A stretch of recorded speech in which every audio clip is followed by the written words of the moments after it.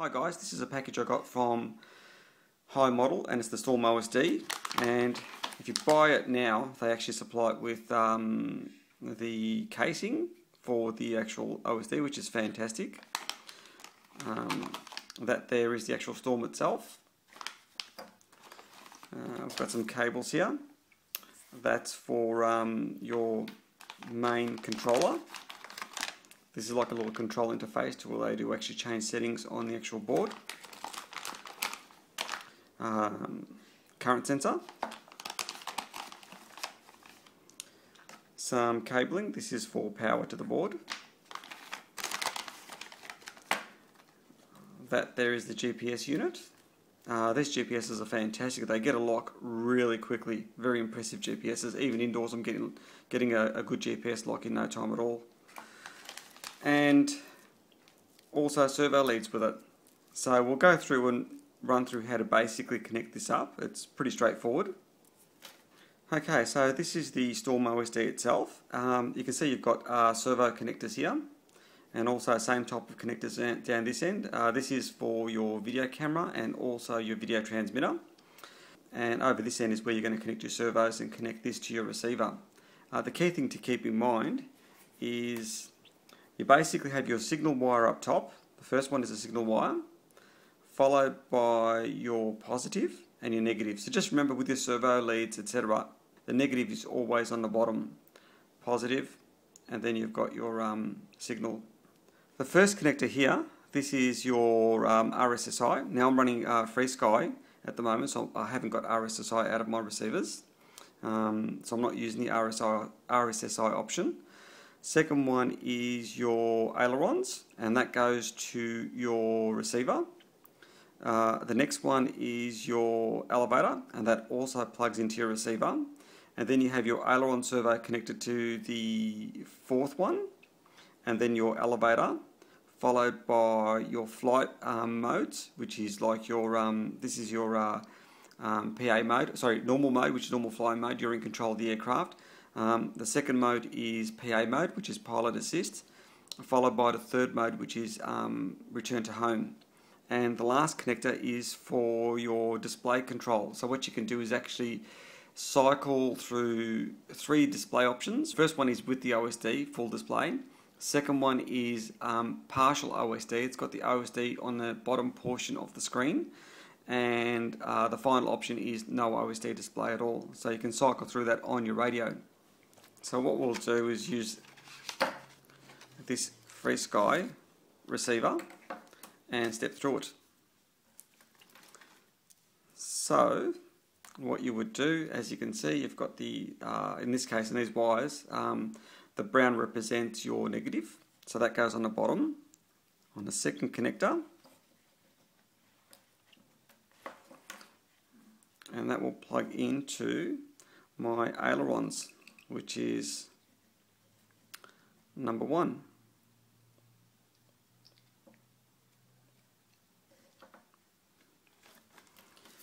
Next one, elevator, which connects to number 2 on this receiver, the way I've got mine set up. And then what we have, I've got a couple of servos out here.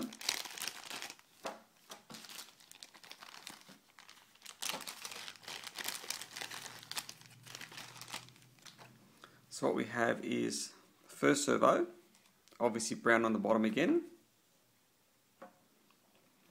and that can represent aileron, and this servo can represent elevator. So that's connected up now. I'll just zoom out a bit. Actually, I can probably put these guys over here. So they're connected up. And what you'll also have is these 2 leads. The first one being to cycle through your different flight modes, as in normal flight mode, pilot assist mode, and return to home mode. If I can get this guy in, that goes through there. And in my instance, now my next connection number 3 is for my throttle, 4 is for my rudder. So 5 will become the different modes. And this will go to channel 6, which will allow me to cycle through.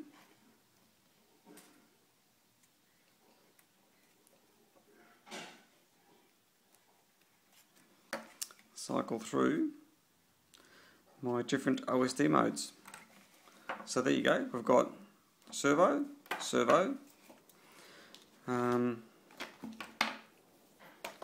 We have this guy here. Connects up like so.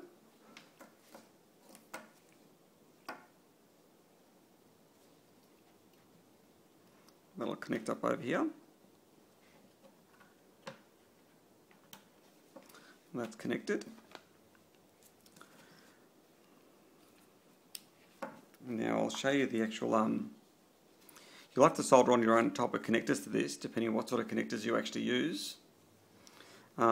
This will be your power out, the power in, so your battery is going to connect onto this side.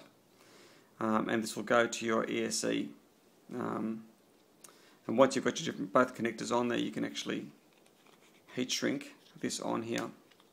I'll show you what that looks like on the model when I do that.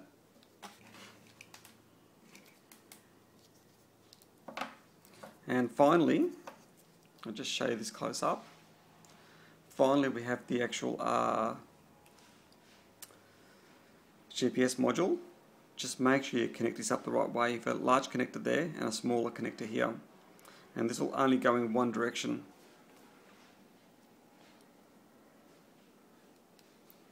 Now that doesn't want to go in, I'm not going to force it at all. Slide it this way, and you can see it's already gone in. Hasn't connected up, but it's gone in quite easily. So just make sure you don't go the wrong way with this, otherwise you will damage the unit. Don't force it in. As you can see, this direction it goes in, and all you've got to do is pop it in place, and that's done. Okay, so this is the setup I have in the Phantom.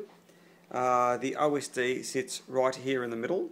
I'm using a different box to what comes standard, only because it allows for ventilation, and I can easily pop this off should I need to do any firmware updates, etc. It just makes it a lot easier rather than screwing and unscrewing. But anyway, the OSD basically sits here. I've got some shock absorption underneath it, which just helps eliminate some of the vibration for the gyros, etc. We've got our main control interface here, which is your up, down, and your selection button or reset for the OSD. This is our current sensor. What I've had to do is add an extension lead just so I could bring it all the way through to here. That was pretty easy, just a little bit of soldering, so I added a bit of an extension lead there. That works well.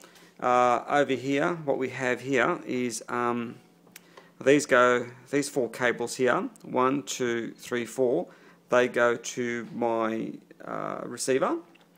So we've got aileron, elevator, then we've got the control for the modes, as in your standard flight mode, PA mode and RTH mode, and obviously your display cycling for your OSD. And these two go to either one of the servos that I use on this wing.